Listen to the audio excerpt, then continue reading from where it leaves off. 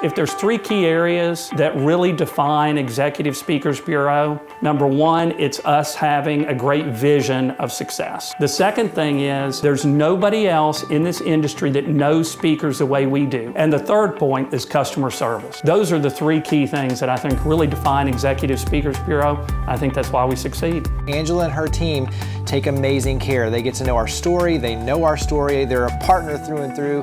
Been working with them for many, many years. We can't stay doing things exactly the way we do them today.